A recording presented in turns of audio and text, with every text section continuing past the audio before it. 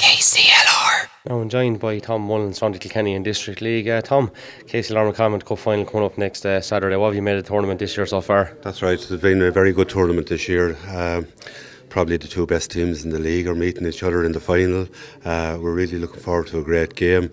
36 teams started off, and it has been a very, very competitive tournament this year, more so than any other year. Anyone could have won it, but the quality probably came out in the end, and it's great to see the two best teams in the league in the final. It should make a great occasion. And just before we go into that, I suppose, how is this year's tournament compared to other years in terms of, I suppose, quality and stuff like that? Absolutely, the quality is getting better every year. You could see the work that's been carried out at school by level, and the coaching now is really coming through at junior level at the moment. And you could see for yourself now that we had two teams this year in the semi-final of the Leinster Junior Cup, the same two teams that are meeting again next Saturday, Thomastown and Evergreen, and like to be in the last four in the Leinster, where you have maybe 2,000 junior clubs. It's a fair old achievement for them. Yeah, and it has a lot for the Kilkenny League as well and the standard of it. Absolutely, and you could see at school by level that's coming through. We're in the under 16 All Ireland next Sunday below against Waterford down in Care, and like you could see, like what we bet Dublin, the biggest school by league in Europe, in the semi-final and bet them 4-1. So it's really proven that the coaching and the work being done with the clubs is really coming to fruition now at the moment.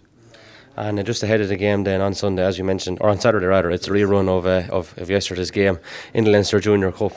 Thomastown, I suppose, out for revenge after yesterday. That's right, and I'd say it's on a neutral venue this time, so Thomastown will be more at home on grass, where yesterday it was played in Evergreen's all-weather pitch. They'll be more used to it than Thomastown, so the Thomastown will really look forward to getting a bit of revenge next Saturday night on the grass. What do you think it'll come down to on the day, Tom? I think it'll come down to penalties, to be quite honest with you, because there's not a lot between them, and Thomastown on their day are as good as what's in the country. They won the Premier Division last year, and they're not far away from it at all this year, so I'd say it could go to extra time and penalties, could go all the way. And finally, I suppose, Evergreen were probably a little bit more comfortable, Evergreen A, in the semi-final, getting through against freebooters, but Thomastown were pushed all the way to extra time. Do you think that'll stand to Thomastown, maybe having gone a bit further and having a tough game under the belt as well? Oh, absolutely. A hard game never done anyone any harm, and they'll know what they have to do next Saturday night, because they played Evergreen B in the final.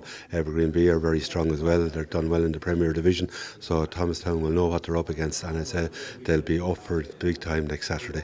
KCLR.